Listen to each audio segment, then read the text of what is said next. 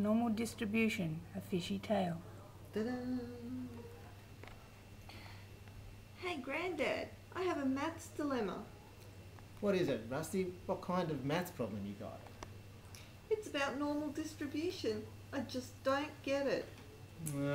Well, that kind of reminds me of an old fishing story about a lazy crane. Oh, what? Grandad, not another fishing story. Yeah, hang on a bit though, it's a good one. You just listen in here, alright?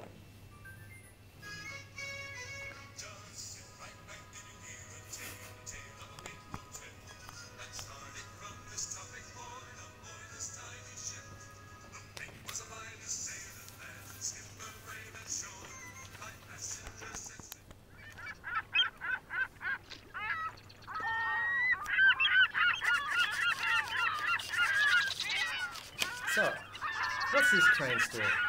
Well, there's this Clarence the crane and Clara the crane, and they had to go and catch a fish for dinner one night.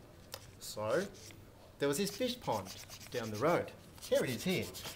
And there were all these fish swimming around, and Clarence knew he had to catch one, but it could be a big one or it could be a little one.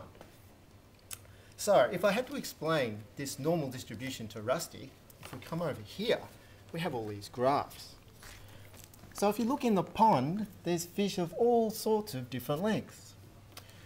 So if we tried to plot a graph where a fish length was along here, there can be little fish and there can be big fish.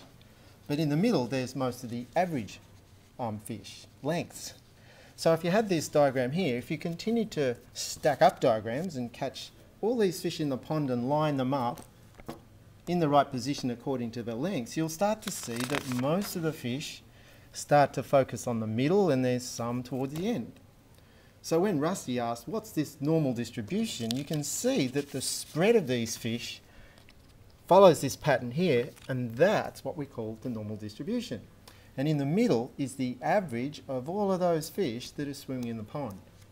So to try and work out what length fish this Clarence might catch, if he wanted to know what's the chance of getting a fish between 18 centimetres and 21 centimetres, he'd have to dive into the pond. Oh, have I got Clarence? He'd come in, catch a fish, have it in his beak, fly away. And what's the chance of that? Well, mathematically we can work it out, and it's that shaded area of the curve. So Rusty, that's the story of the normal distribution. Gee, thanks Grandad. No worries. This was produced and created by Carl, Caroline and Helen. Hey.